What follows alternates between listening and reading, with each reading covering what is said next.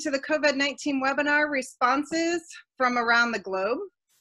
This is hosted by a number of organizations in collaboration. So it's hosted by the American Anthropological Association, the Society for Medical Anthropology, the Anthropological Responses to Health Emergencies Special Interest Group, also in collaboration with the International Union of Anthropological and Ethnological Sciences and their Commission on Medical Anthropology and Epidemiology, and the European Association of Social Anthropologists and their Medical Anthropology Network.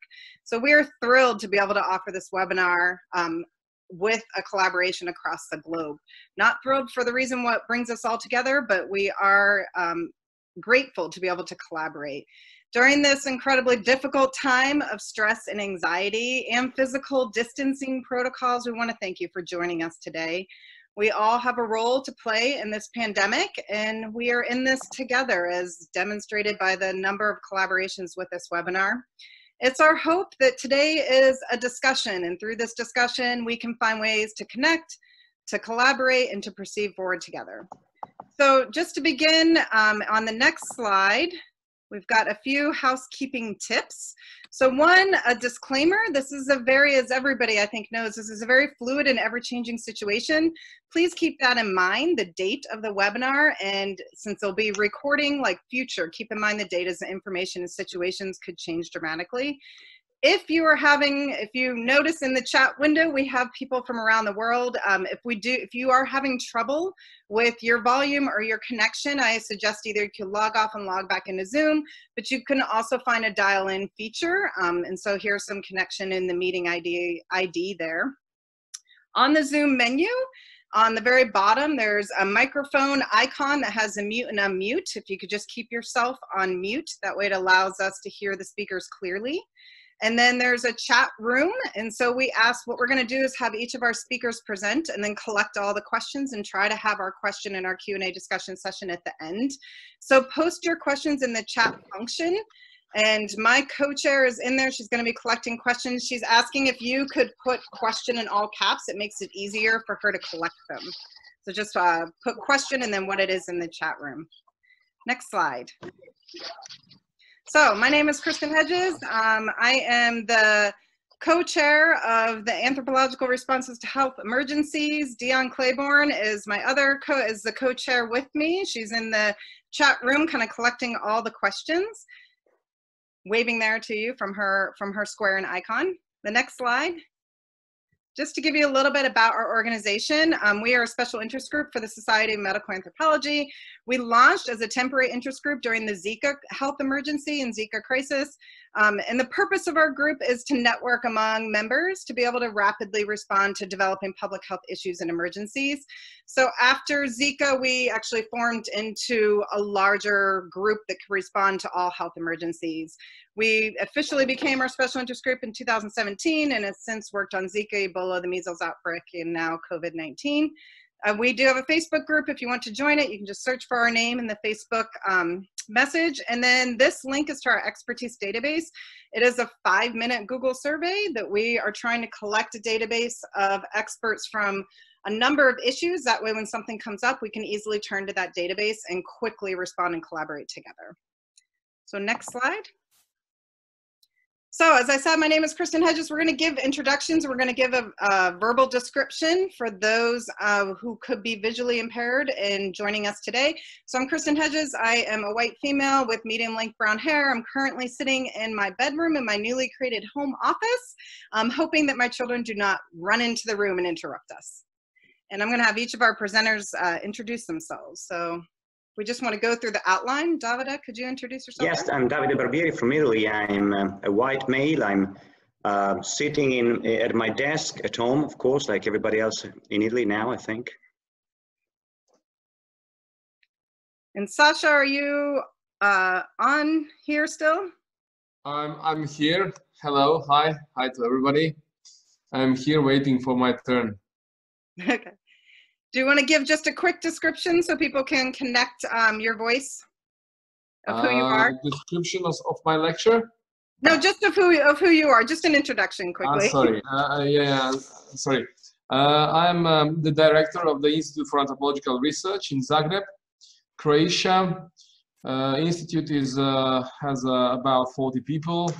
and we are doing 4 fields anthropology in scientific institutes.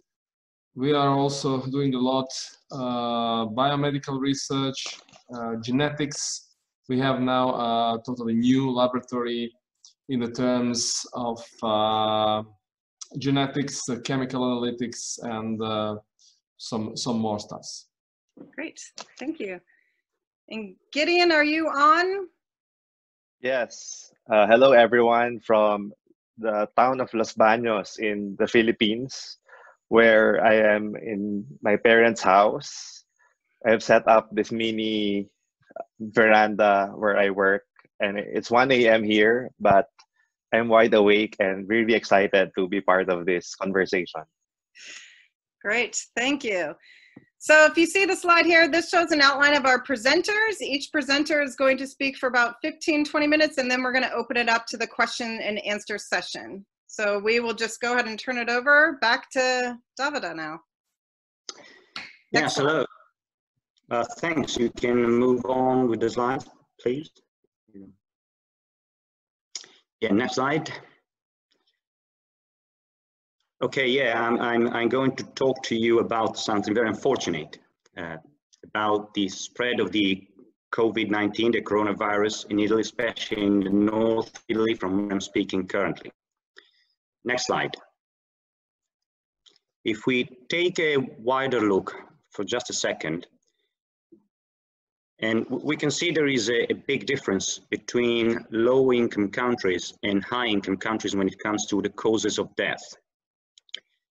And these data, I took this data from the World Health Organization website. So on the left side, we can see there are many red bars, and which mean they are communicable diseases. And the top cause of death is, in fact, lower respiratory infections. But if we look to the chart on the right side, in high-income countries, mostly people die of heart disease, stroke, and cancer. Actually, if you sum up all the cancers here,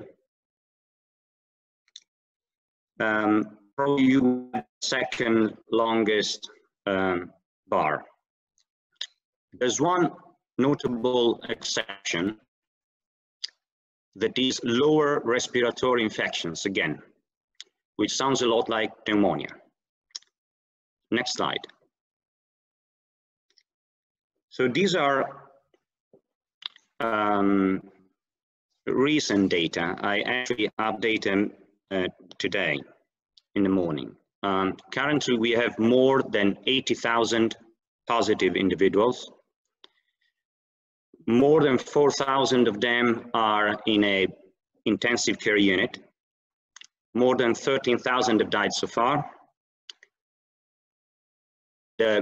We have a very bad stat, very bad score on for what concerns the case fatality rate, which appears to be like 12%, much higher than in any other country for some reason. In China, it was supposed to be between 2 and 3. The case fatality rate is the number of people who die because they are infected. Next slide. As you can see, the most affected region is the region of Lombardy, around Milan, the dark blue one. I live just south of it in the second most affected region, which is Emilia. It's a neighboring region, of course. And we can make a comparison with China, because in the region of Hubei, actually, the province of Hubei. We have more or less the same amount of inhabitants, 60 million. Actually, I think Hubei is 58 million, while Italy is 60, but more or less the same.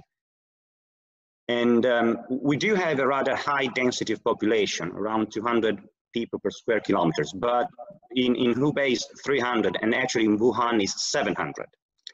And density of population is certainly affecting in pandemics.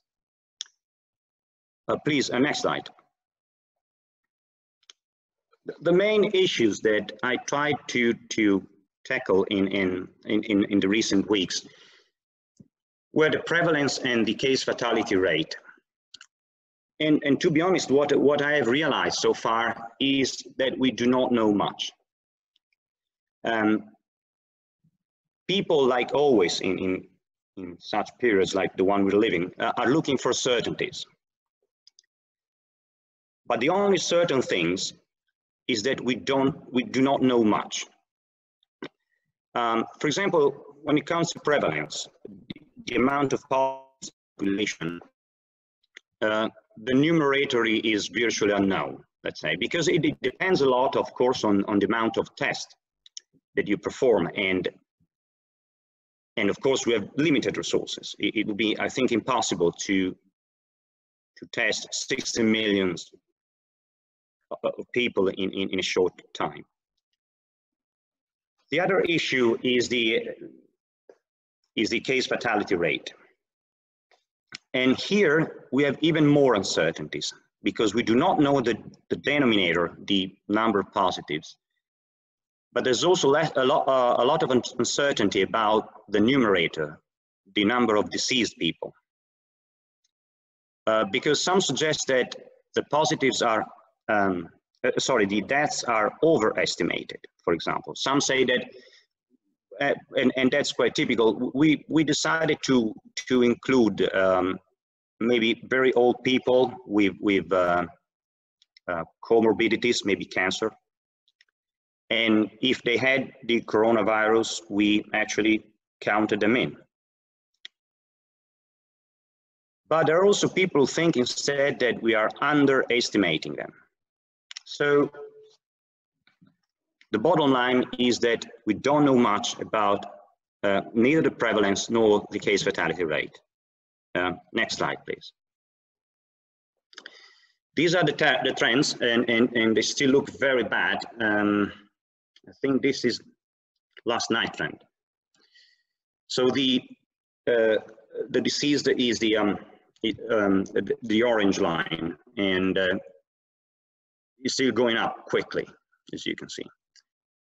Luckily, the line of the blue line of those in intensive care is plateauing a bit.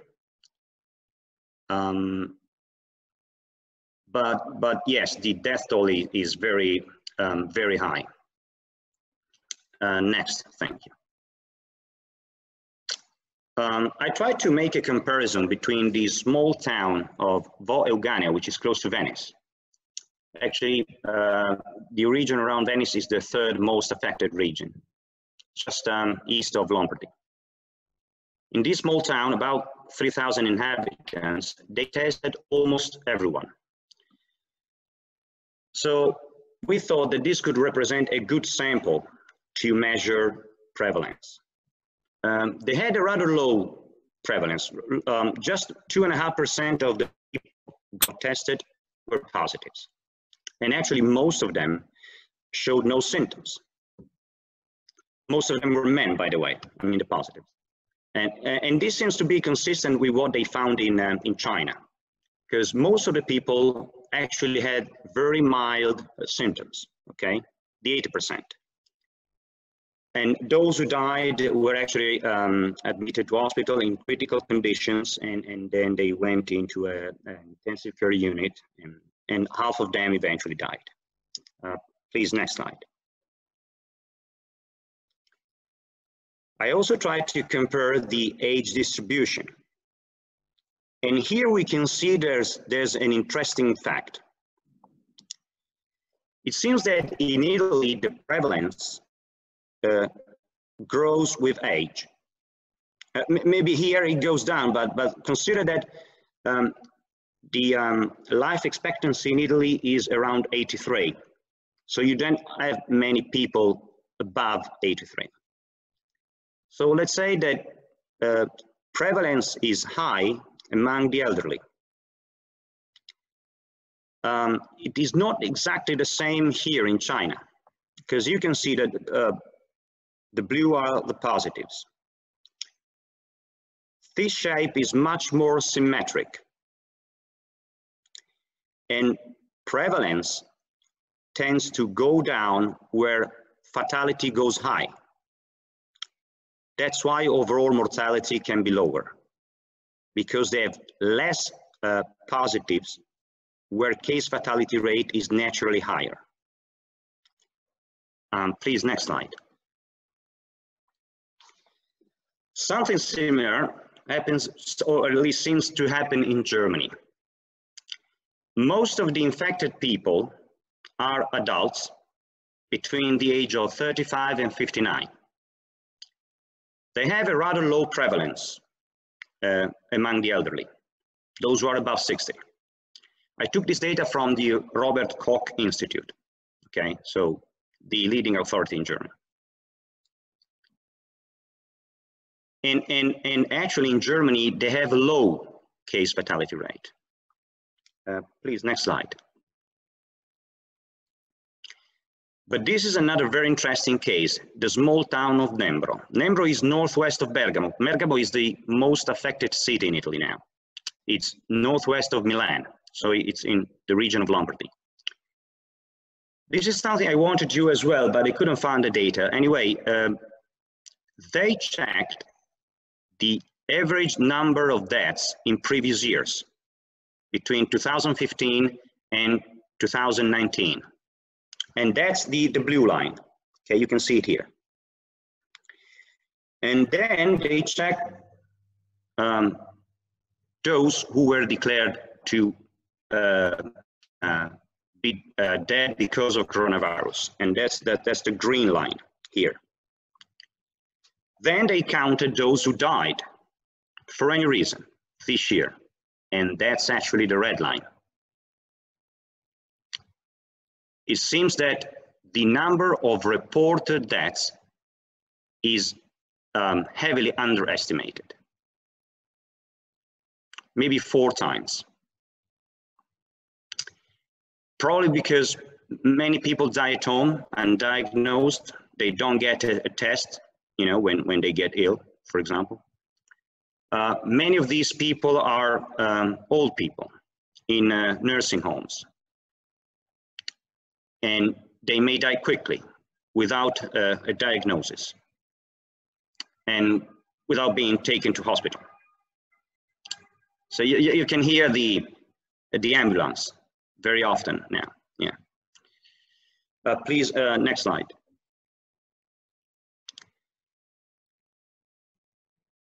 And that's the picture on the left is one of the most impressive thing I've ever seen in my whole life. And consider that I'm an Iraq veteran, but I saw this long queue of military trucks carrying coffins. They took them to crematoria south of Milan because the crematorium in Bergamo was working full time and couldn't handle the load. They had to carry the corpses in 2 other towns and in the area. And actually something similar happened in Wuhan as well. There appear to be tens of thousands of urns with ashes. Many more than the deaths which were declared by the official authority. So it seems that it is not so simple to actually count the people who died because of this coronavirus. Of course, there was speculation about the fact that maybe and that's been suggested by the Time magazine, but also by some independent media agency in China, that the government was not being transparent. But whatever the main reason, it is not so simple to do the math. It's not so simple to, of course, the truth will come with time probably. But right now, we do not know the exact number of the deceased. Please, next slide. This is actually my study I submitted yesterday. Since the number of positive cases is not accurate, is not reliable number, and not even that of the deceased. I decided to take a look at patients in ICUs, in intensive care units, which is something more easily observable. And on the left side, you can see the trend since the very beginning. The only optimistic thing I can show you today is the chart on the right side. That's the daily increment of patients in intensive care. And as you can see, it's slowing down, which means it is still positive. So the number of patients who require intensive care is still growing, but more slowly.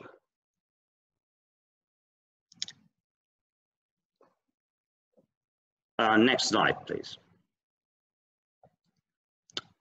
This is a chart I found on the Financial Times, actually, and it shows that, for example, if you take a look at Lombardy, the dark line, it seems that Spain and even New York are going up faster. So, and actually because here you can see the, on the horizontal line, you can see the number of days since the beginning of the outbreak, let's say, and here the vertical axis will show you the number of deaths. And you can see that New York is going very fast, as Catalonia and Madrid. So in a few days, the situation there could be even worse than in Milan. Next slide. One thing which I suggested is to start monitoring patients from remote. There's a few good reasons to do that. First of all, we don't want healthcare staff professionals to get infected, because otherwise there would be nobody to cure us. Another good reason is to have the biomedical data collected in real time, because being late can be fatal. I was talking to I have a couple of friends, two very good friends, working in, they're both medical doctors, anesthesiologists, and they both work in intensive care units here at the local hospital. They say it could be a matter of hours. If you are too late and oxygen saturation goes down, the patient has to be taken to an intensive care unit, and he's at very high risk.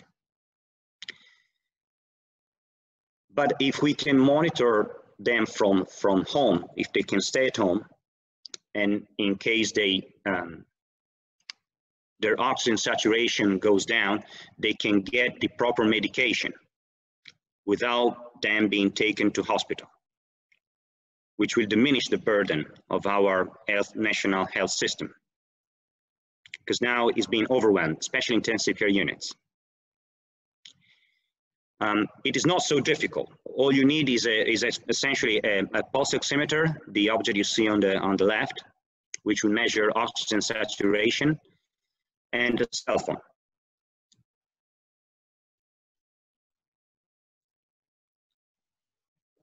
So, in my opinion, this will help enforcing the policy of social distancing, and also will help medical professionals to be on time. Okay. Please, next slide. Okay, so I've come to conclusions. My final points are that prevalence and case fatality rate are actually unknown. There's something very weird, very strange. In Italy, it appears to be much higher than in any other place. For example, in Germany and South Korea is estimated at around 1%. One deceased every 100 positives. Another thing which should be highlighted is that social distancing works, but contagion may continue at home. So staying at home is not necessarily a synonym of social distancing. There may be, for example, 5 people living in the same apartment, like a family with 3 children. And if one gets ill, and maybe a children might be even asymptomatic, then everybody will get ill. We have to take care of intensive care units. That's the critical part of the national health system. So we must predict accurately how many we need. And to diminish the burden on hospitals, we need to take care of patients at home. And I will give you my final consideration. Besides staying at home, we need to separate the weak, those who have a weak immune system or those who have some chronic condition. But those who are old, over 60 or 70, we must separate them from the rest, from the young and the healthy. And now there's a proposal, especially in Veneto, in the region of Venice. They want to check the immune response of citizens with blood analysis.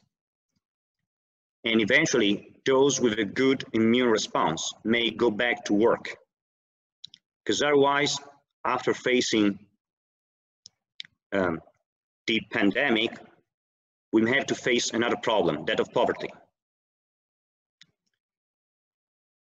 So this is more or less my bottom line. I know I couldn't give you certainties or anything more accurate than this, but this is what I know so far today. Thanks for listening. Thank you so much, Davide. Next up, we have Saša. I'm here. Hi. Hi. I'll turn it over to you. Okay, thank you so much. So now, thank you, Davide, for your lecture. It was really, really interesting, especially the last thing that people with the good immune systems must go to work, and the same thing will probably must happen in Croatia very soon, because otherwise the economy of Croatia will be down on the knees. It's anyway at the moment down on the knees, and it's very difficult, and probably later on we'll have a more hungry children than people who died from corona. And now it's on us to see the best way to protect older and to protect also the future of nation and future of humans. So I'll start just with my presentation. As I introduce myself, I'm director of the Institute for Anthropological Research. Mainly we are working on the complex diseases, diabetes, type 2, cardiovascular diseases linked with some internal and external factors, means genetics. And we also collaborate a lot with United States, with Medical University Cincinnati. We already had the 2 NIH projects on this. Now we are also in this crisis trying to help also the Croatian Hospital for Infectious Diseases in this testing the COVID. So our people and our devices are also on this disposition to the hospital and medical services at the moment. Can we go on with the slides? So okay, so Croatia is a small country very close to Italy, as you can see, a bit less than 4 million of inhabitants, and probably this is why we still don't have a lot of dead people from corona. We have at the moment 1,000 people infected. It's official numbers. Probably there's 10 times more, but we don't know that. And seven dead people until recent. The life expectancy birth is 78. Capital is Zagreb. Unfortunately, 9 days ago we had a pretty strong earthquake, and the city is pretty damaged. and so everything comes on a big scene. So the people move out from the houses, and some of the people now actually are living somewhere else. And that was also a question: will it, you know, have an impact on COVID distribution? Can we go on with the slide? Thank you. So I'll just come through COVID-19, all we know by now. So there are 6 types of coronavirus already known beside COVID. SARS and MERS were more lethal, as we know, but were not so infected. So it was a better situation than COVID. It's very infective, and this is the problem, and this is why the number of infected people rise very, very extensively.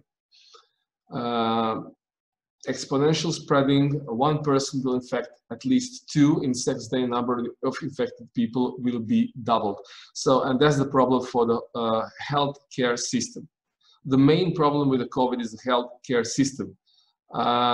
As already Davide told you, the risk are people older and immunosuppressive people. Younger people, children are not so in problems, so probably separation, older and immunosuppressive from younger people will be something what is needed, you know, in this situation. So death rate all around the world is 2.3%, but you know, it's a new disease, and we can now very difficult say what is exact a number of death rate. Persons over 70 years of age, death rate is around 8%, and over 80-year age up to 15%. It's really, really high. Problem for the patients with chronic diseases, cancer, people with the cancer, 6%, high blood pressure 6, diabetes 7.3, and heart diseases 10.5. All these numbers, you know, are now from some of the journals, but of course we'll still need a time to measure all these numbers because they are still, you know, in the move. 80% of patients, but this is something what, if there is something good, that's good. 80% of patients have only small symptoms or even don't have symptoms at all. It means that the patients with a good immune system and younger patients. Can we move on? Right. So a little bit about symptoms. Symptoms: 83% they have fever, 82% cold, and 31% muscular pain, and etc. The biggest problem is that 20% of patients with heavy clinical symptoms, and they are really a problem for the healthcare system in the first place. So from this 20% from Lancet, from the journal, 76% patients need oxygen therapy, 13% needs non-invasive ventilation, and 4% need invasive ventilation. But statistic is not telling us a real picture. Why? Because, you know, we now have all these numbers, and we actually don't know the real number of infected people, because we know only those people who came to hospital and who are tested. And as I told you on my first slide, probably in Croatia now there's 10,000 people who are infected, and we don't know because they don't have symptoms, or they have just small symptoms, and they are not going to the hospital, and they are not tested, and we don't know this. And that's also the problem for those who can have a really heavy clinical symptoms. Can we move on? So I would like to, in Croatia, a lot of people trying to compare this with the flu. So it is, and it's not comparable to the flu because it's totally different disease. And we can only compare it in statistical way. So these are statistics on a flu. So you can see death rate on this here. So in US, 2018, 2019. So the estimation of dead people in the world, according to WHO, is about 290 to 650,000 people per year. So what does it mean? It means that we can only estimate, and all those people are most of those people are people with the 3, 4 or more chronic diseases and are older. But the flu is not so infectious. The flu is not growing so exponentially, and is going through all over the season. So we have time, and the whole healthcare system have enough time and enough medical staffs to serve this problem. Also, the patients from the flu are vaccinated. That's very important to know. So all the people usually take the vaccination, and that helps a lot. Can we go on? So corona is a new virus, as I told you, much more infective. And the main problem, what I already mentioned, is breakdown of hospital capacity. So now what we are trying to do in Croatia is to enlarge this period, not to let COVID to go exponentially up, because in this case we are, we can face with the Italian case, and in this case a lot of people can die, which will not die in the case the hospital system is ready to, and prepared to give them an oxygen, because the respirators, probably there are not enough respirators. Croatia, we have around probably 1,000, 2,000 respirators. Can you imagine, 4 million of people? So if you have like, I don't know, 500,000 of older, 5%, 10%, the hospitals will break down. Okay. So that's the hospital. This hospital is a clinical hospital Dubrava, and we prepared the whole hospital exclusively for COVID-19 with the military help. As you can see down there are, military prepared for the easier patients, and up in the hospital, like 1,000 to 2,000 people can be like with the more heavily cases. It's in Croatia at the moment, run with the time. Some people are expecting that the disease will fall down also a little bit with the summer, with the hot weather. But we'll see. At the moment, we are hoping that everything will be fine in 1 month and a half, and that people can go to the work, because the economy is suffering at the moment. So a little bit more of statistics, infections by the countries. So big differences between the countries. Many reasons. It's also about the population, the lifestyle of population. It's not the same.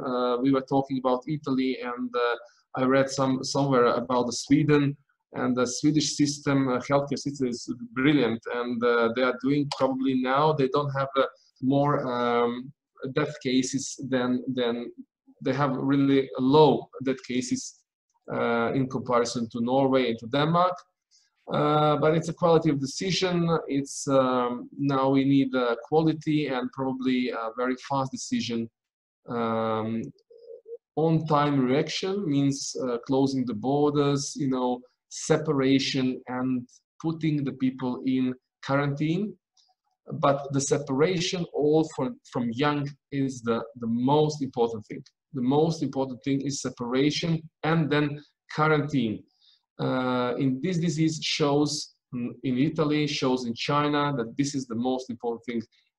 Prepared healthcare system, lifestyle and discipline, and I will tell a little bit more. In Croatia, the people are not disciplined, and now they start to be, because they realize they are looking at the Italy, and now they are really, really afraid not to be in the same situation. Also, it's about the age groups. Many countries and many Italy has a really old population. Croatia has also a lot of old people, and if they are living with the young people, and in Italy probably this is the way of living, that a lot of old people are living with the young people in comparison with the Sweden, where on north of Europe, when all the people are not living so much with the young people in the same flat or house. So this could be also one of the reasons why in Italy or in Spain as well, the situation can escalate to big numbers. This can be. So what's happening in Croatia during the pandemic? At the start of course, it starts to be panic. The people run to the supermarkets, buying everything, you know. And I was talking with some people, and I was telling them it's not a war. So the food, the food supplies must be enough, you know, for all this situation. But the panic, at once the panic starts. And for this, probably the media are the most important in these things, because in Croatia, some media, especially internet portals, are writing sensational. They need a sensation. And this can lead to the panic. If, at example, we have cases when the internet portals are writing, so the guy with 21 years old died from corona, from COVID, okay, what is his health status? You know, this is very important, not to make a panic inside the population, you know. The virus is very serious, but we don't need a panic. Buying food supplies in panic can lead to real shortage of food, and that's also not good. Not now, not in the war. You know, Croatia had a war 20 years ago, 30 years ago, and we are avoiding some very, very hard situations. But still, you know, now the people don't see their enemy, and they are a bit afraid at the moment.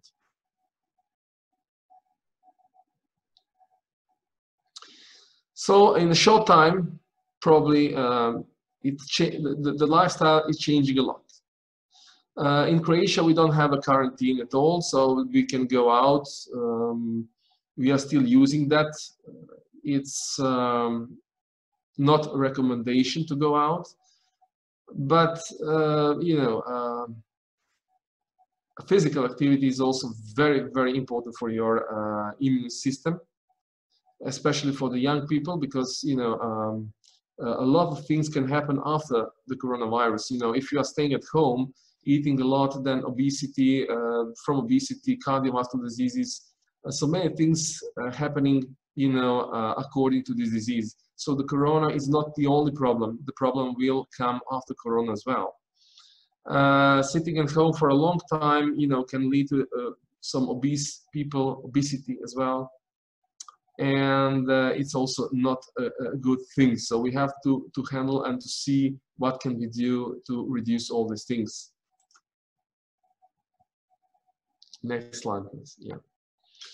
And now, what is happening in Croatia at the moment? You know, it's about a lot of people are asking about the masks.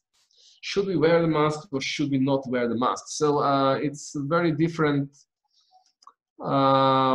opinion, but as you can see, there's a lot of different type of masks. So some of these masks, like this one, Ford, is very good, but all these others are, you know, not good at all, because they are, you know, they have a two big holes, and you know, the virus can go through, and it's you can wear it or not wearing, it's safe for you. But what is very important is hygiene. Hygiene is very important. To wash your hands. Testing during pandemia is also very important, but especially for the medical staffs. Especially for the medical staffs, because if you have a lot of infected people, then it's very difficult, because all these testings are, the duration of these tests is long, and it's very expensive also. And but testing the medical staff is probably most important at the moment. So the medical staff must be clean from the corona.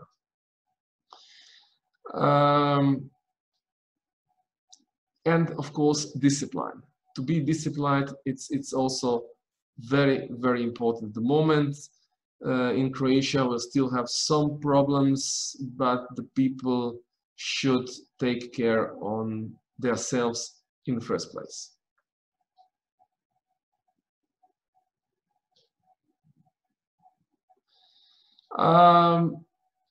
This are testing.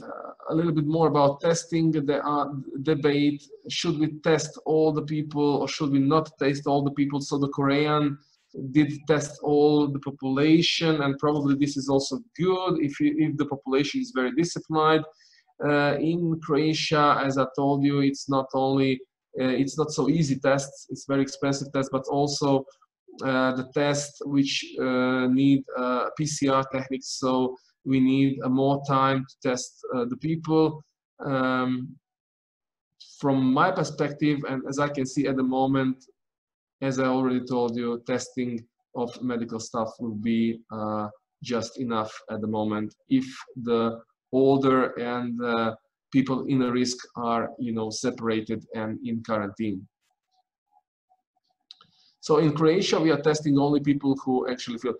Just to let you a little bit know, yeah, just trying to tell you about in Croatia, we are testing only people who fulfill both clinical and epidemiological criteria at the moment.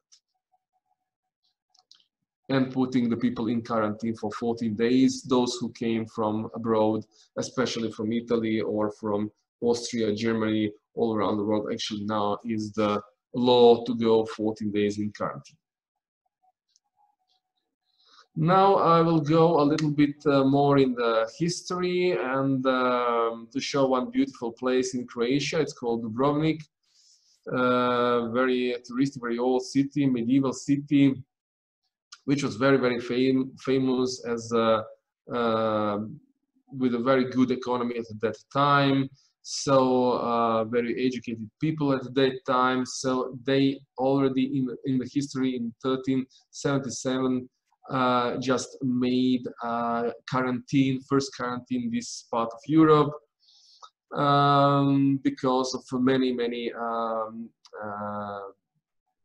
infectious diseases at that time, and actually this was functioning. Afterwards, they made a quarantine just in front of the city. You can probably see from this photo, but in the next slide I'll show you. You can see that was a punishment also at that time, and so they solve all the problem with quarantine at that time. Probably some of the scientists are still today telling that the quarantine is the best way of helping people not to be infected at the moment. So we can go further. So this is the quarantine in front of Dubrovnik. Today it's a place for touristic things, the concerts and things like that. But it was the place where the Dubrovnik government at that time put the people and the animals as well, and they had to be there 30 days before they enter the city. So this was a little bit historical view. Now a little bit more about the Croatia. It's close to Italy, I already told you. So the people are usually moving very very, very often to Italy, especially to this northern part of Italy. So it means to Milano, to all this region, skiing, you know, to these places for skiing.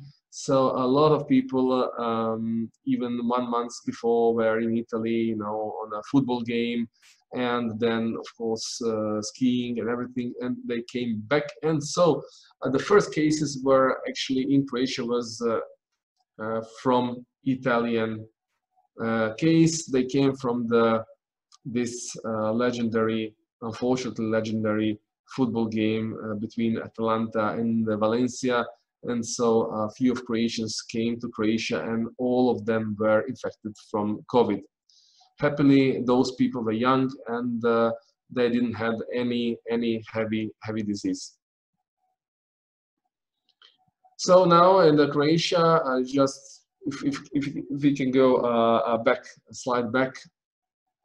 There are two sorts of people: those who are in big panic, and those who actually are, you know, not caring at all on disease. So both of this is not good.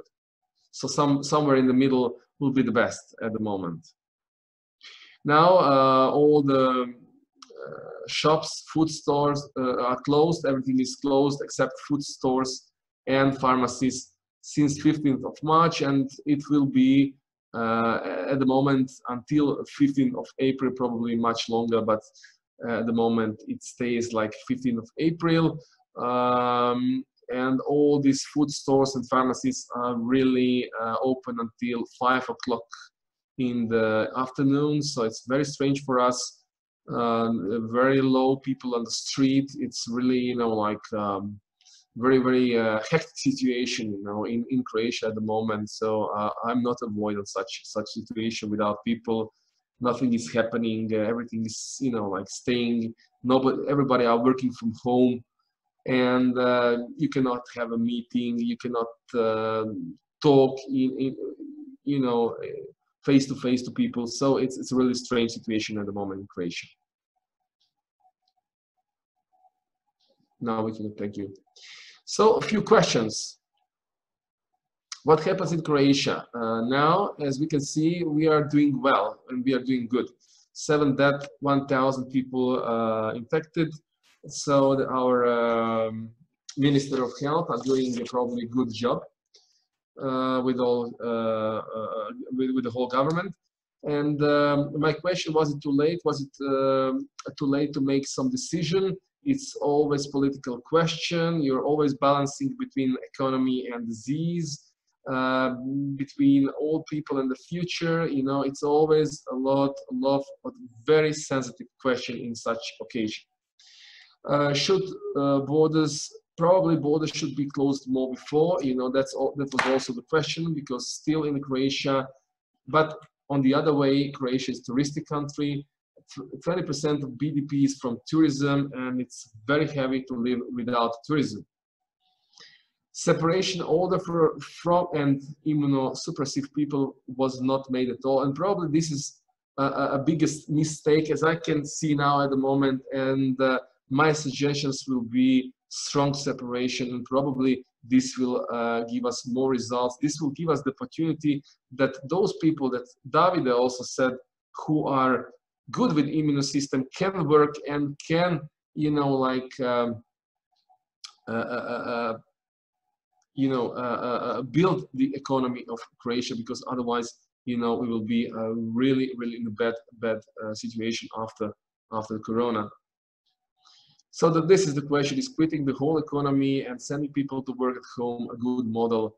That's a question. So Sweden has another model, and until now, it shows that Sweden has a really good model, you know. But we'll see in what the future will bring to them. And should we all go to quarantine? And what is the model for future? Probably one of the model is to quit the quarantine for all, just put those who are, you know, as I told you, in the risk, and put some model of, you know, models for special models for such occasion of behavior, of course. So this is the stringency level in Croatia. According to the University of Oxford research, Croatia has the most rigid measures in comparison to number of cases. So, but this is until now giving a good results. We'll see what will give us to economy afterwards. That's another question. So models of prevention, as I told you, this will be probably, we have to work really seriously now to see a really model of prevention. In such cases, and probably in probably future cases, which will happen as well. So we have to see if there will always be a risk groups. And those who are in risk should be separated, and all other should be really a specific way of behavior. And probably everything can work on a really special models of behavior, and then probably we can let the economy just flow, you know, just go on, and because, you know, anyway, you know, if it takes more time, we will have to put the people to work, go back to work. So what happens in Croatia as well during the quarantine? As you can see, it was a pretty high earthquake in the city of Zagreb. This is the capital of Zagreb. The damage is really high, also at my institute. So we are now trying to repair the damage. But what happened this morning, as you can see, a lot of people must go on the street. So the whole quarantine and all these stay at home just go to the water, and the people just went out,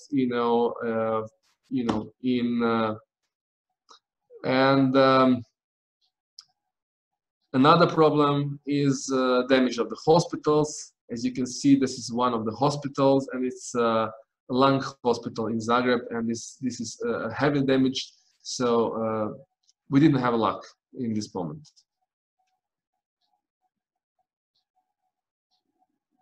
COVID in the future, of course, I already talked with some of my friends in France, in Western Europe, and they are working on a vaccine, and of course they will find some vaccine very, very soon. They are hoping so, but of course then you need more time for testing and more time for producing.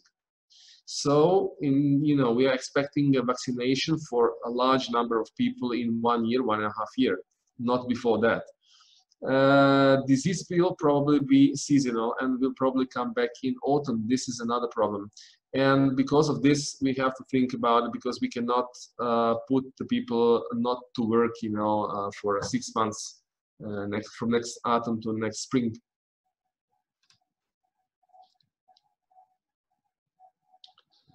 And of course, as you can see on this photo, and this picture actually is showing probably the best what will happen after the COVID. Bankruptcy for many companies, unemployment in Croatia, it's raising from day to day. So it will bring the poverty.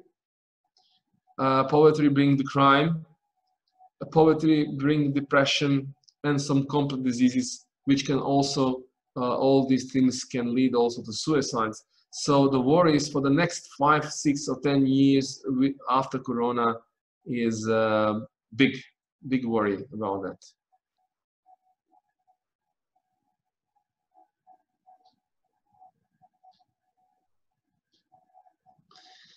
And at the end, there is not much left I can say. Closing the border, separation, and quarantine for risk groups, and always have a prepared health system.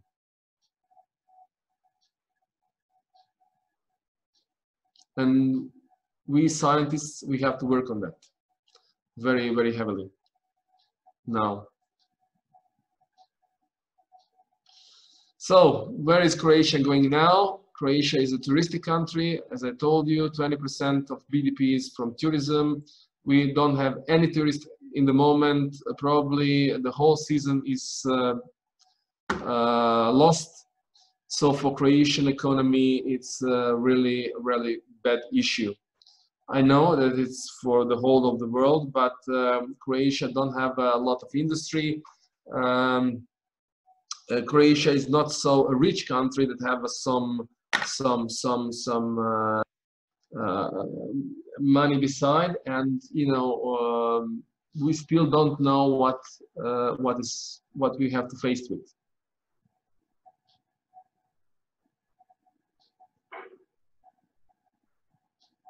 And at the end, we have to quit one conference this year, but we are organizing another one, and hoping that everything will be solved until then, and that the conference will be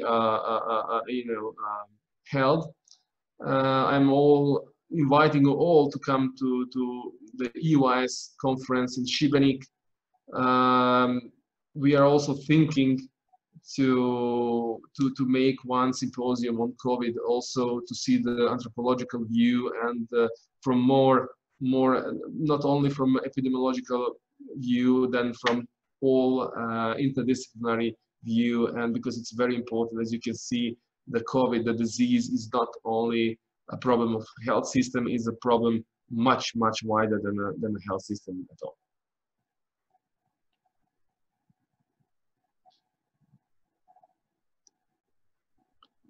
Okay, that's something else. We can go. We can move on. So thank you, and I'm here for any further question. Thank you.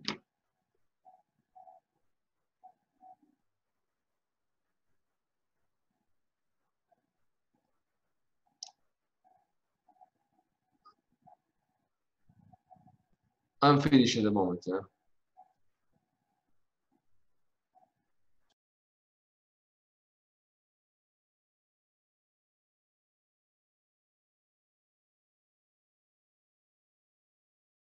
Hello. So I guess I'll go right away, or should I wait for? Yes, Go ahead, no, Gideon. No, go ahead. Sorry, my connection shorted out. Go ahead, Gideon. No worries. No worries. So, good day to everyone. Good evening to everyone. I'm here in the Philippines to share with you how the pandemic is unfolding. Next slide. Now, what I want to emphasize in this brief presentation is the fact that the pandemic actually is going through different phases. So it's not just one event, but it's evolving. So that's what I want to emphasize in this presentation. Next slide. Just some very brief background that is relevant for the pandemic. The first is the Philippines is a very large population with 10% Filipinos overseas. So in most incidents, including the cruise ship in Japan, where there were so many cases, many Filipinos were there in the ship, and also in the Middle East, in Hong Kong, in many places, there's a Filipino population. So it's really a pandemic of grave concern for the country beyond our shores. Now, at the same time, another point is that there's a very huge informal sector. So later on, I'll be talking about how the pandemic might affect also the poor in a very different way. Next slide. Another context to the pandemic is the fact that our president now, who's notorious for his drug war, is also locally controversial because of his subservience to China. Over the past few years, we've seen Chinese tourists coming in droves, Chinese investment coming in the Philippines with some resentment about the outsized role, and of course, Chinese militarization of the South China Sea. So that's a backdrop to the pandemic. Next slide. So as you can see, it's easy to speak of the pandemic as something that just happened when the graph rose. But even from the January to February, there were some important incidents that I want to talk about shortly. Next slide. So right now, by now it's already 2,000 cases with over 100 deaths. So still relatively low, but just like in the case of Italy and Croatia, there's fear of underestimation because we're not doing enough testing. That in itself is controversial. So later on, I will discuss it as well. Next slide. So for this presentation, I want to foreground the role of objects in my talk, face masks, hand sanitizers, and how they quickly emerged as part of the meaning making and also the visualization of an invisible virus. I also want to highlight the political dynamics of the pandemic, which I'm sure is also very resonant in all countries, how politicians either downplay the crisis or spectacularize it.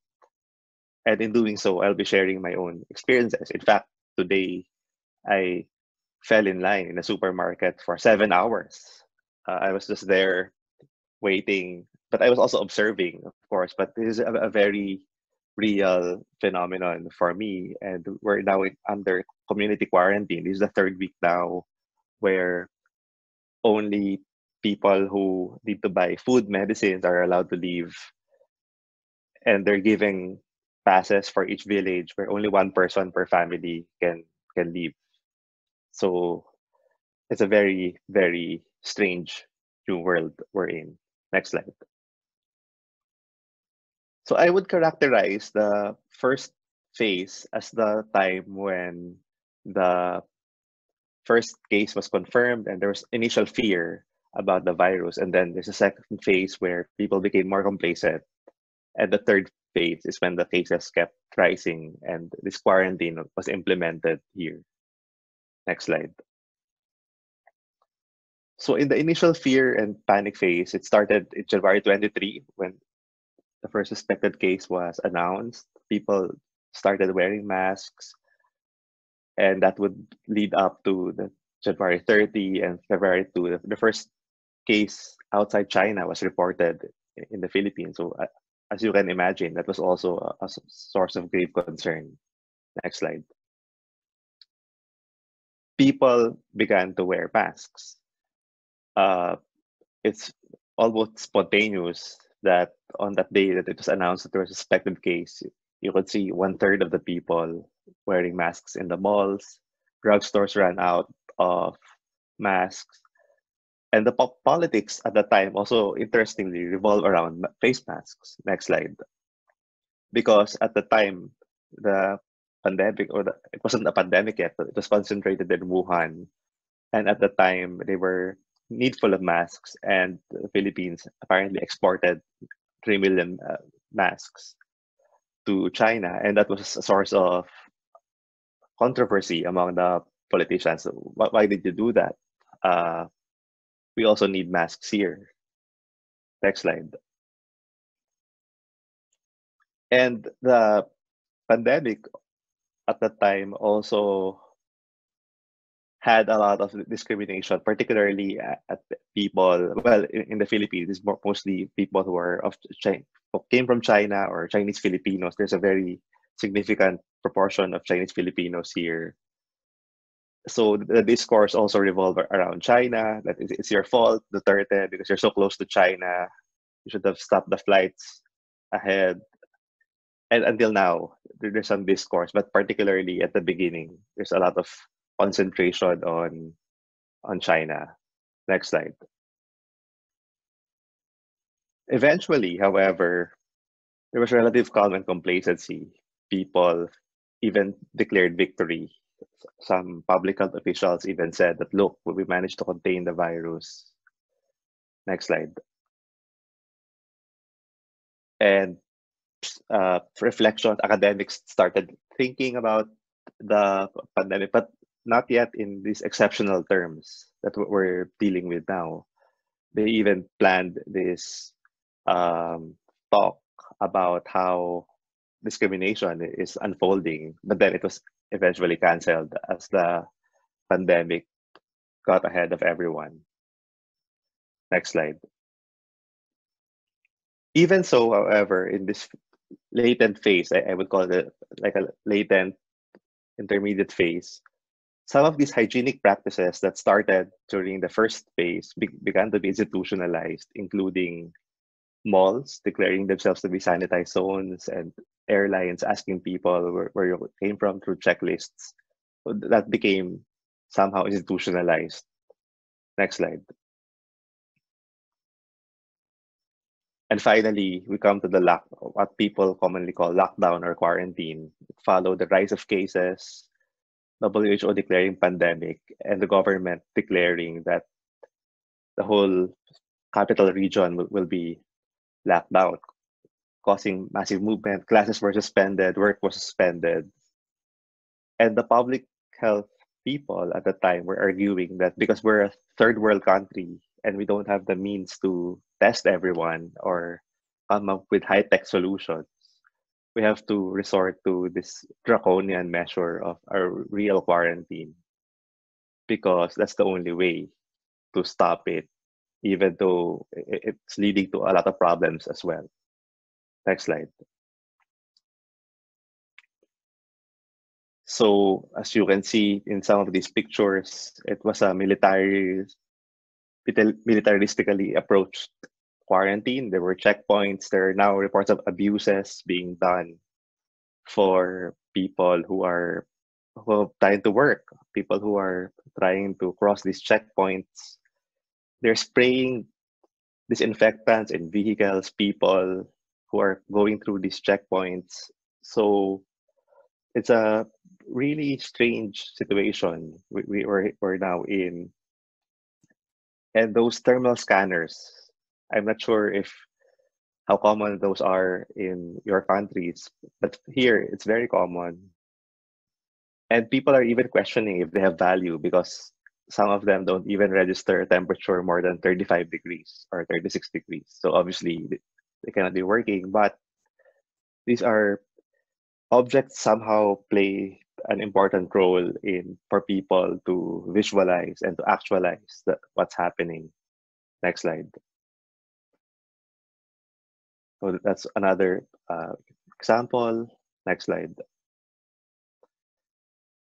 And instead of the stigma being focused on the people who are associated with China, nowadays, people who are rumored or confirmed to test positive for coronavirus are being stigmatized. They're being driven away from their houses. They're being forbidden entry to their villages. And that's happening with healthcare workers as well. It's just very recent. This past week, we're hearing reports of doctors, nurses being shunned by people and even being attacked. There were 2 cases. One was thrown bleach in the public market. So it's a very troubling development. Also very rapidly evolving how stigma shifted and discrimination, with the healthcare workers now bearing the brunt of it. And of course, as we've seen in other medical conditions, it will make dealing with the pandemic even harder because people will now hide their status, they hide their identity as COVID positive, given this discrimination that's happening. Next slide. So this is one of the examples I was talking about. Someone was thrown bleach, a hospital worker. Next slide. And then we're also seeing, however, so on one hand, there's discrimination, but at the same time, healthcare workers are being hailed as heroes as well, and rightfully so, because around 20%, if I'm not mistaken, of the people who have died so far are healthcare workers. So there's also a lot of move towards supporting them because they're running out of equipment, masks, personal protective equipment. So there's also private initiatives that are being mounted to support them. Next slide. So today, what's happening is that people are demanding testing. So somehow, if masks were the object at the beginning, and hand sanitizers, you need to wash your hands. But now we see that this is the testing kits that's being politically and publicly debated as something that we need. And just a few hours ago, the government announced that they will do mass testing for healthcare workers. So until now, this is an evolving situation. Next. And I also want to go back a bit and say that there's rise of false claims. Some people are claiming, for example, that boiled egg can cure coronavirus, banana, or many other cures. So including alternative treatments. So and it's spreading on Facebook. It's getting viral. So that's another concern.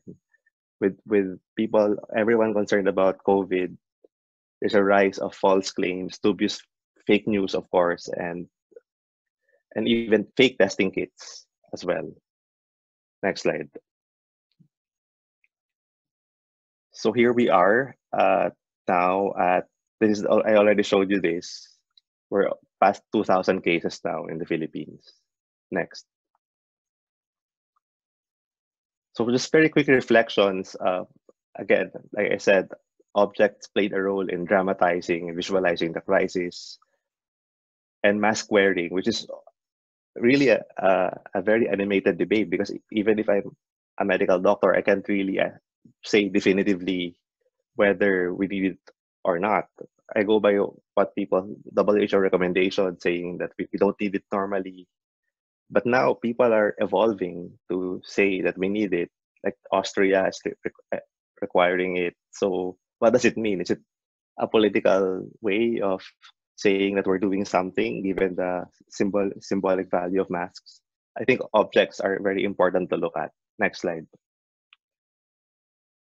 And I also want to highlight how social media is really mediating so much of what's happening, including some of the events that I talked about. I never saw them myself, but through social media, there's new socialities that are being formed, including what we're doing now, incidentally. And this photo is that of people from the medical profession singing a song to inspire their colleagues. So that's another theme that I think is very important to look at. This is the first pandemic that is virtual, unfolding virtually, and nations are being compared to each other. What's the implication of this comparative paradigm that we compare nations that are with very different contexts to each other? Next slide. I'm almost finished. So finally, I want to also explore how COVID-19 is a syndemic. The inequities are exacerbated. We see poor, just yesterday, the poor in Metro Manila have started to riot and to protest against, they're hungry, they're demanding for aid. So how do we do this? How do we implement social distancing in the slums? And finally, next slide. I've come to the end of the presentation, so I hope we still have time for some discussion. Thank you. Thank you so much, Gideon. And thank you to each of our speakers for giving us some great reflections on what's going on in different parts of the world and responses. So we do have 10 minutes of our scheduled time for questions. And if people saw in the chat room the announcement, we can try to extend that time. Our three speakers, our three panelists, we're only scheduled for the next 10 minutes. So we want to definitely get to a few of kind of the reoccurring questions. And what we will do, just to let everybody know, if you can move to the next slide. What we will do is, on everyone who registered for this webinar, you're also part of the community's page now, and this is our ongoing area for a dialogue and for questions, and any of the ones that we don't get answered by our panelists, we have collected them all. So we'll go ahead and post them all in there, and as the speakers are able to, they will try to give some answers, and other people can have some conversations on the same questions. One of the first ones that I wanted to— Kristen, before you start, quick Yes. announcement. I've been posting throughout the whole talk a little blurb about our survey. with a link to the survey. So feel free, if you haven't done it, to go ahead and sign up for that. Yes. And also I posted the Facebook link a while back. I'll do that again. Perfect. And we'll make both those links available on the community's platform also. So one of the questions that I think globally is around the world is we're seeing fragmented messages from different governments, even within specific countries in itself, on the policies and recommendations on masks, to mask or not to mask. And I know each speaker, you know, went through the masks, but I guess there's still a number of questions in there of, we know for the public healthcare workers, you know, the recommendations of masking, and then thinking of masks as a symbolic protection too. But for each of our panelists, what would their recommendation be? In the US, we're actually having a scenario where people are making homemade masks to try to get them to healthcare workers. So I don't know if there's anything else any of the speakers wanted to remark about masks and the masking or not masking. Can I share briefly that Yes. in the Philippines, it's no longer a medical choice because you have to wear a mask. Like, it will look weird. I went to the supermarket earlier and they're requiring people to wear masks inside the supermarket, even though there's some protest that you're taking away the masks from the healthcare workers. If you do that, then there will be none for those who actually need them. Yes. But that discourse is no longer happening. Instead, it's an expectation that everyone is seen in public wearing a mask.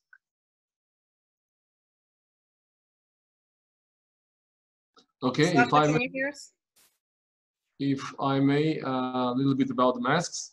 Yes. In Croatia, half of the population is wearing masks and half not. It's not usual, you know, it's very strange for the people to wear a mask. So, and I was talking a little bit in my presentation about the masks, and I was explaining that all masks are not the same. So if we're talking about the protection, of course, so it's a question, would you like to protect somebody else or to protect yourself? So it's good to wear the mask to protect, if you are, you know, ill already, to protect all other people. It's anyway a little bit of protection, but it depends on which mask are you wearing. If you are wearing very simple masks, then it's not a protection. That's you know, that the medical staffs are telling, and it's not protection. There are some masks I showed in my actually presentation, the sorts of masks, and some of these masks are protection, but those are probably more expensive masks, and they are really protection. But to wear the gloves probably is more important than masks, because if you are going to supermarket, masks, if you have a social distancing, that's probably good enough. But if you are picking the things from the supermarket, the gloves will be more important in this case. That's what I think. Yeah. All right. Thank you, Saša. Thank you. Davide, yes, do you have any? Go ahead. Kristen, yes, I would like to discuss some cultural issues here, and this is very interesting because it seems to me that Italy has its own peculiarities in this, I think. For example, compared to what other people were saying, also Gideon, I think, we didn't see, I personally didn't see any stigma on those who are positive. We mostly saw sympathy. And I don't know, maybe because we have such a high case fatality rate, I don't know, but there's mostly sympathy towards people who are ill. We didn't see any stigma. And another thing we didn't experience here is the stockpiling phenomenon, or we don't have any, for example, we don't have any problem with toilet paper. and nobody, I think, nobody really thinks that we will not find any food at the supermarket. You don't see gatherings at supermarkets of people who are trying to stockpile food. Of course, if you have a family, because here we are suggested to go to buy food only once a week, okay? Or you can have them, you can order it online and they will deliver it to you at home. Of course, if you have to take care of a big family with maybe some children, and for a week, so probably you will buy a lot of food, but not that much. It's not, there's no stockpiling. I haven't, and so in the same. So these are two differences probably. I realized, because I was sent many messages from abroad, from friends from abroad, that there is an issue with toilet paper, but we don't see that here. And a third thing I would like to say about the xenophobic argument. Yeah. Don't use that as a one and for all explanation. I know people like, and me first, like simple explanation, but xenophobia can be a simplistic one. I'm not saying that there isn't. There certainly is, there's always been. But for example, one thing which I saw here, when the whole thing began, many people from the south of Italy, but working and living in the area around Milan, went back to their home towns in the south of Italy, okay? And they were rejected by their fellow citizens. So I wouldn't call it xenophobia. It's more of a pathophobia or something like that. So people are scared, and that's human. It's not necessarily, I would call it usually, I call this kind of fallacy a reductio ad Hitlerum. You know, when when such an argument is used to explain everything. Rejection happened against people who were supposed to be dangerous for the others, even if they were your fellow citizens coming back home. So it's not a matter of race or ethnicity. It's just that people are scared. So I wouldn't use that argument as an overarching explanation for everything. It would be too simplistic. And I notice that often, also in discussions on WhatsApp, that this you know, this reductio ad Hitlerum is very often abused, let's say. So and yes, and in this sense, I think there are differences across countries, especially the fact that we stockpiling toilet paper surprised me, and also the idea of putting stigma on ill people. Maybe I don't know, here, you know, many of the ill are old people, so I think they rather get sympathy from the rest of us than stigma. All right, thank you. One other question that each of our speakers also spoke about, and then a few questions that have come up among a number of participants, is around the idea of social distancing and separating the vulnerable, either the elderly or the immunocompromised, and making sure we're separating them from others or from the youth. And one of the questions was how, thinking of taking care of loved ones and those who are having to care for them in the house, how do you do that in a safe way? And then how do you social distance if you're living in a small apartment? That's part of the problem. I think many of the infections right now are happening within the apartments. There are not many people going around after the lockdown.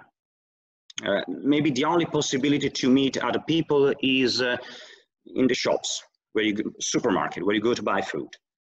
So I think that home delivery is a good alternative. Maybe we should enforce that as well. But the point is that many people are getting ill at home, because let's say, for example, you know that to stop a pandemic to spread, you must diminish the reproductive number down to 1 or below. Okay, but if you live with other 3 or 4 people, and if let's say that prevalence is 20% and you're 5, one of them is ill for sure, and the other 5 will get ill soon. So staying at home is not enough. We must keep distant. Yeah, I agree with that, Davide. You know, probably the easiest way, as I told in my presentation, is to separate and the risk, you know, people who are in risk, but very early. In Italy now, it's too late. It's even too late. If you're on time, to be on time, that's the most important thing. I just comment an idea, you know, in Croatia, like we have now the empty hotels.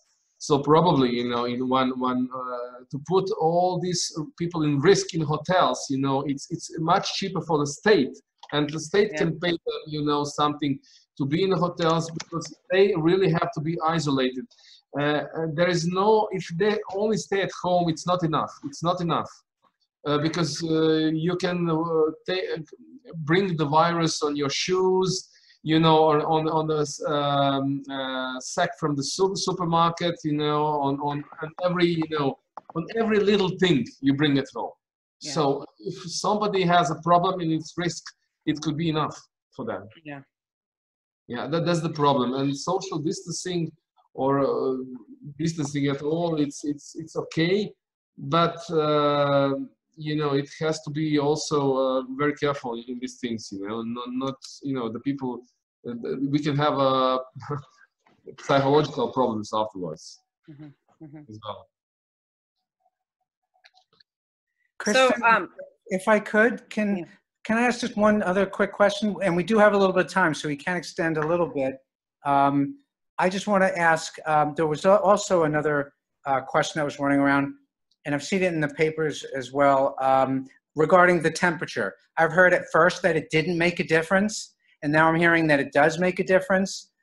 Someone pointed out in their questions that when it's summer in the northern hemisphere, it's winter in the southern hemisphere. So what difference does that make, number one? And number two, is this going to, like the 1918 influenza, is it going to come in waves where it comes in the spring and then disappears a little bit in the summer, comes back in the fall?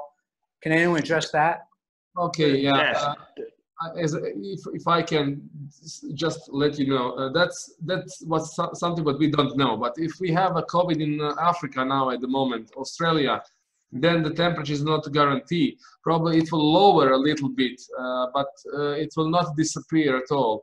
The other thing you have to know about the infectious diseases, if the virus comes to the population, the virus will disappear only when 70% of population will be infected, and that's the rule of infectious science. So the 70% of population, when the 70% of the population is infected, then you know it's a really low chance that this virus will fall down and will go a little bit by little. And at the moment, the chance for virus to stay and to come back, especially in autumn, is very serious and realistic. Yeah.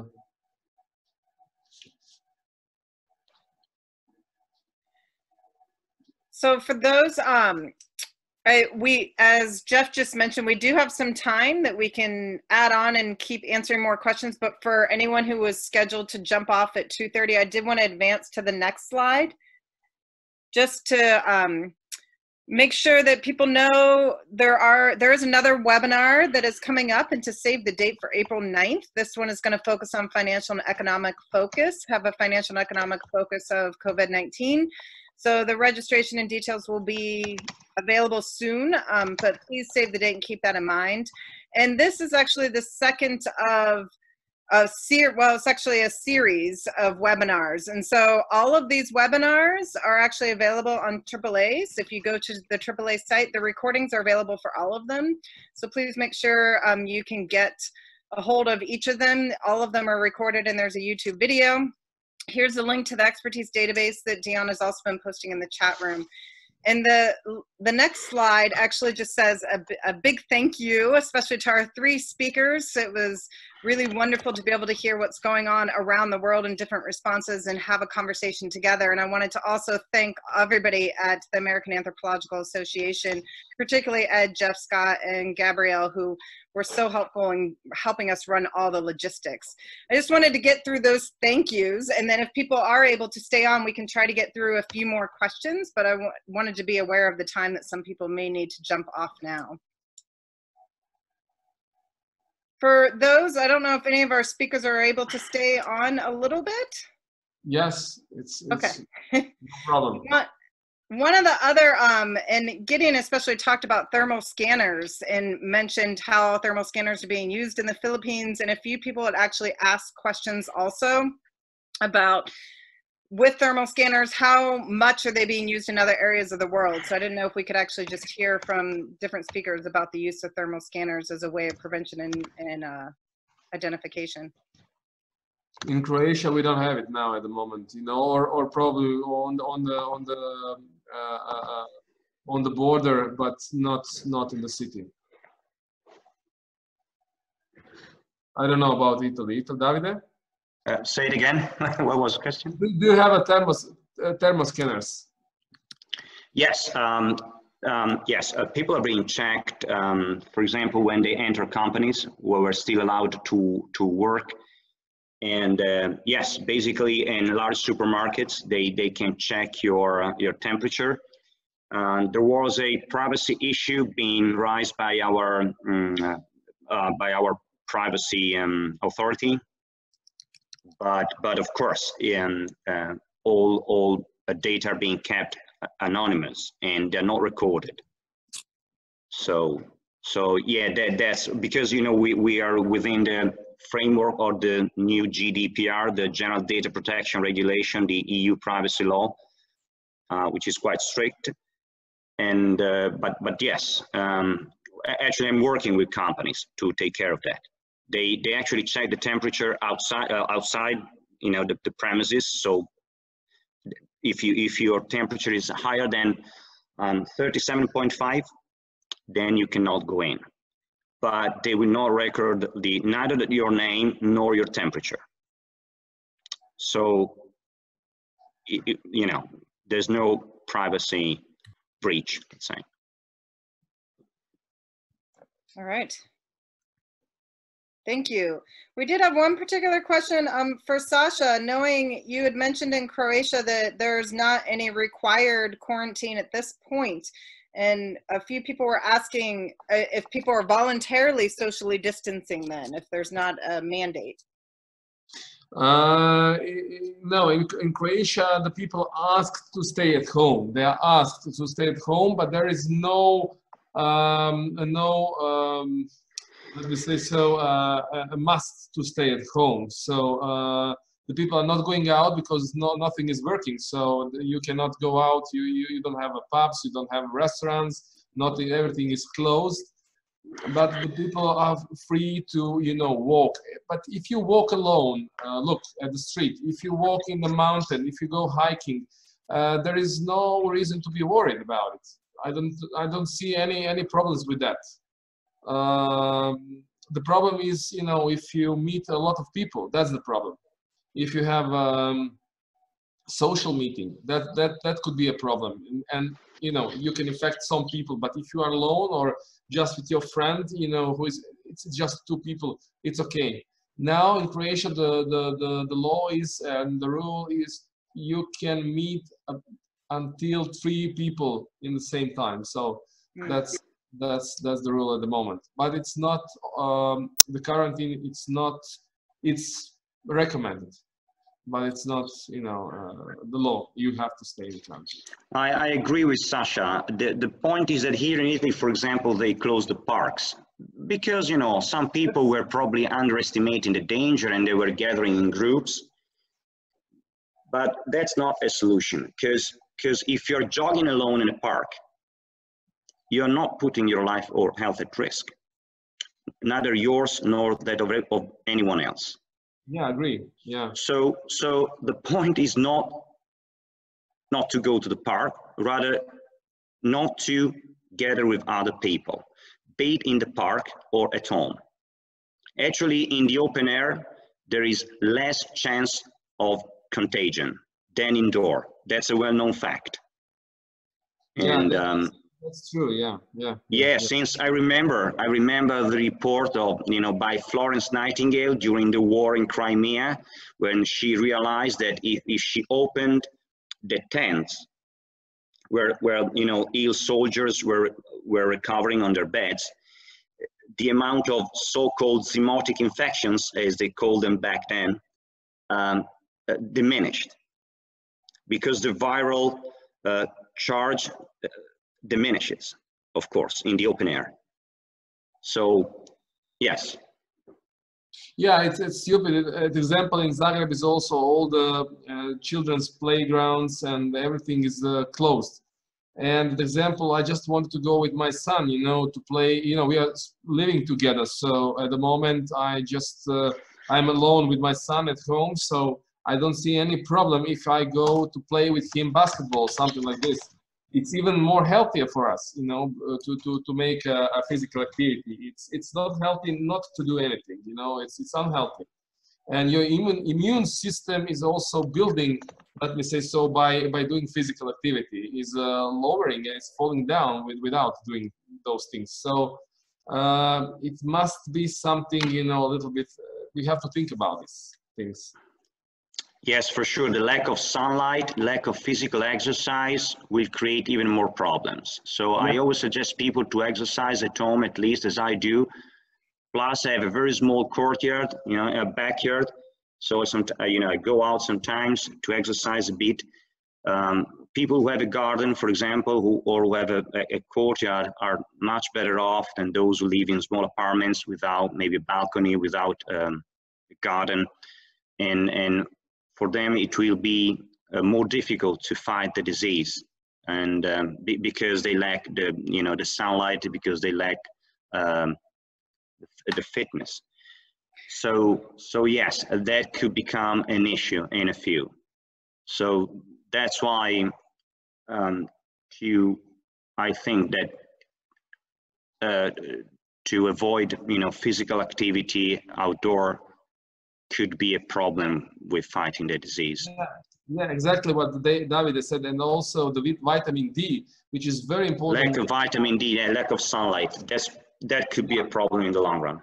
And in the long run, this could lead to a more problem. So like my son is 40, and he's doing nothing for a month, you know, now, and probably he'll be more obese, you know, and that's not good for his health.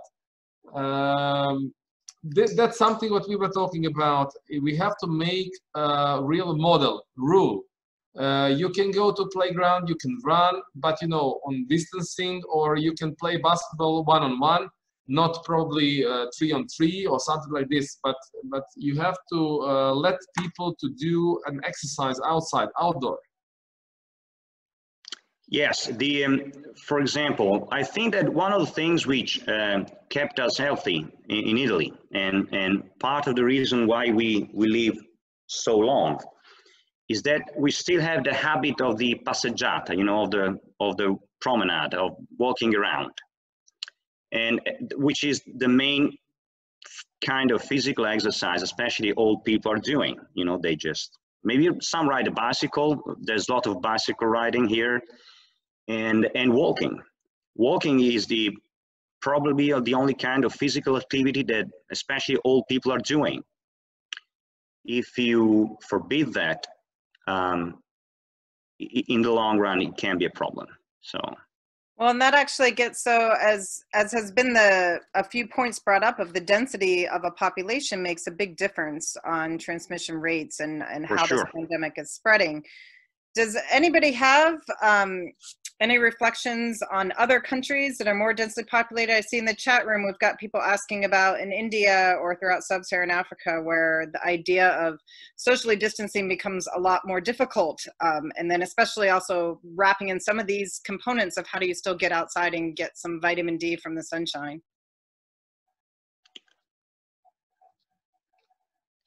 Well, Christine, let me say something which I understand nowadays is not particularly, is not politically correct for some reason, but most of the problems we are facing are related to demography, okay? So if you have no demos, you will have no pandemos, as simple as it may seem. So where you have a lot of people close together, like in modern large cities around the globe, to fight a pandemic would be more difficult, as simple as it may seem. That's obvious. So, and of course, you know, we already know about pollution and now pandemics, and all these problems are somewhere related to demography. Yes. Gideon, I don't know, are you still on? Yes, okay. I'm still here. Yes. I was wondering if you would have anything to add on kind of density of population and being able to still go outside or not. That's an absolute concern here, because it's not just the actual residents that's difficult, but even public transport. So, for example, in the Philippines, the commuting travel is by jeepneys, and people really sit beside each other. So it's impossible to carry out everyday life without violating these one meter. So people are now debating here whether to lift the quarantine after 2 weeks. But some of the experts are cautioning that it's too soon. We don't even know yet the full picture of what's happening. But one thing is for sure, that these social distancing measures are really untenable. And I don't see it being followed by people who live in very dense areas. So it's that it doesn't make sense for them, and they don't do it. Yes. It does bring up the idea of compliance versus non-compliance, and then people being blamed, you know, if they can't keep to that 1 meter, or if they don't have water to wash their hands, or, you know, if there's not a way to actually quit working and not go out. Not everybody does have the ability to comply to some of the policies. As somebody put in the chat window, the ability to social distance is almost a privilege in itself. Yeah, for sure. Usually the poorest family maybe are large families living in small apartments. The wealthy maybe live in large villas with a big garden outside, and they can go out and have exercise in the backyard, etc. So yes, you're right, and that's why I'm not sure that closing, you know, everybody at home is going to work. I mean, social distancing works for sure. And since we do not have any vaccine, we do not have any effective antiviral medication, I think that social distancing is the only measure which is going to work until we find a proper medication or vaccine. And I don't think it's going to happen quickly. But again, one thing is social distancing, which works, and a totally different thing is staying at home. I'm single, okay. My reproductive index will be 0. But what if, you know, some people like 5 or 6 live in the same, and here we have cases where, for example, it's very common that grandparents still live with the children, take care of the grandchildren, which is very good. For example, our elderly are very social. There are clubs here where they play cards, they play bocce bowling, and some of such places were places of contagion. So again, people should be kept far from one another, but that's not something which is necessarily going to happen at home, not for everyone at least. Well, and one of the other points that was brought up in a few different areas in the chat, and maybe Davide in Italy, you could answer have something to say and kind of reflect on this point of, if we get to the point where healthcare workers are then having to decide or decline treatment to vulnerable or older populations, and kind of triage treatment, how difficult that becomes like an ethical and human rights issue, and how to handle that. We have here in the Philippines, we're not there yet to a point in which these very difficult, ethically charged issues are being debated. But what's happening now, as a matter of equity also, is that we're seeing politicians being prioritized in the testing.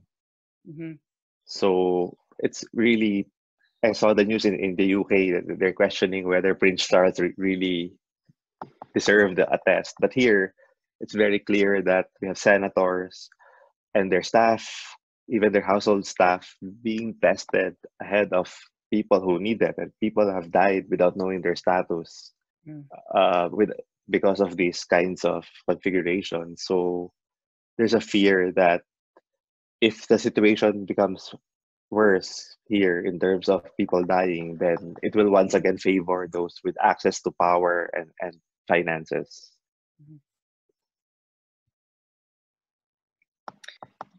Well, and Gideon, while you're speaking, there was a question.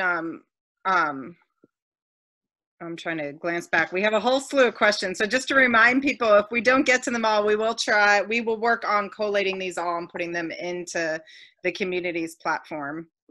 But one of the questions specifically for you was thinking of xenophobia and comparable to other countries and what you see as that surge may be happening in the Philippines, if it's different than others in the area or not.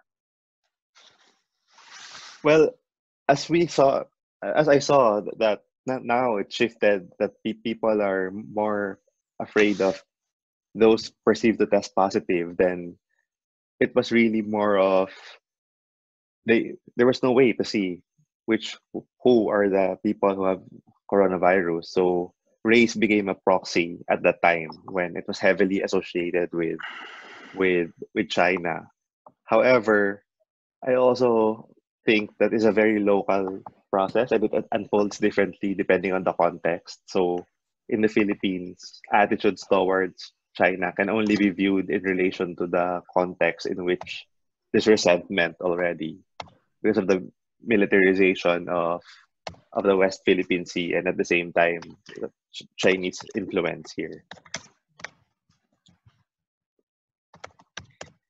One other question that I think is in everybody's mind, so I don't know if our speakers can just kind of reflect on what they're seeing in their countries, but one of the big questions people are having is the possibility of reinfection. If people are infected once, are they then immune? And are each of you in your areas, are you seeing cases, or are the countries kind of seeing cases of reinfection?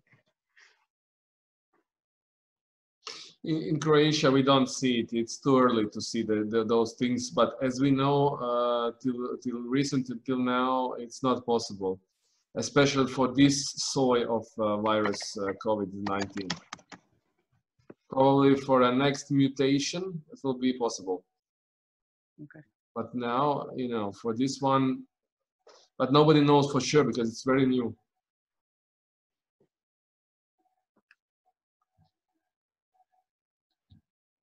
No, yes, too early.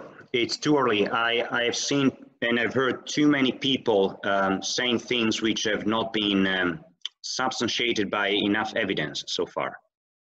So I would refrain from, we all hope that some kind of immunization will appear, but hey, think about cold and flus. Yeah. You can get it anytime, again.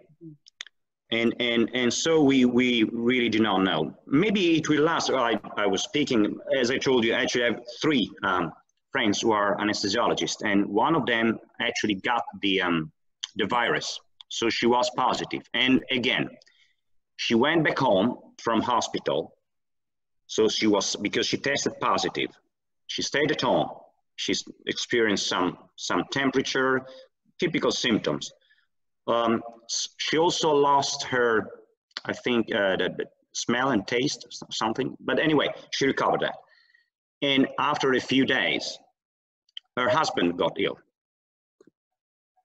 After just a few days, and he had to be admitted to hospital with pneumonia. So again, staying at home if someone is ill is not good. Yeah. It's not good. For example, nurses now, they don't go, many of the nurses and some of the doctors don't go back home.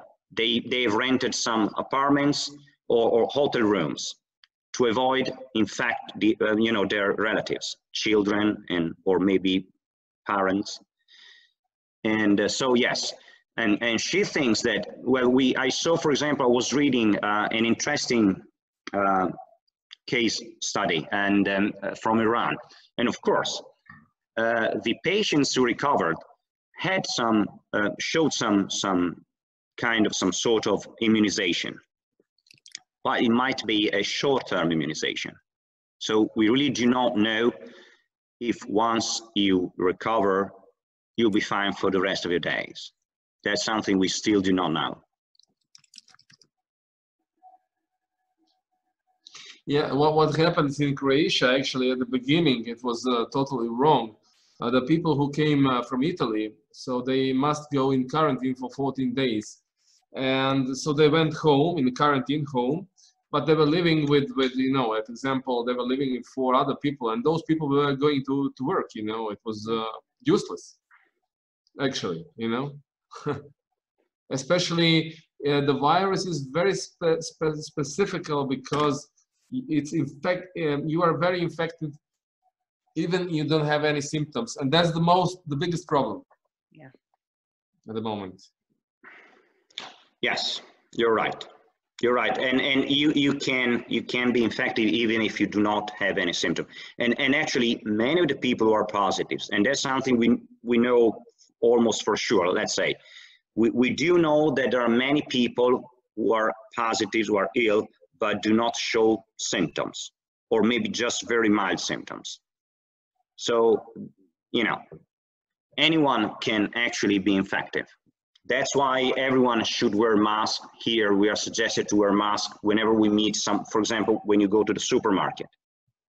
Or if for some reason you're still working, there are, of course, some people who have to work, for example, those providing food, or even more, all the medical staff, they all should wear masks.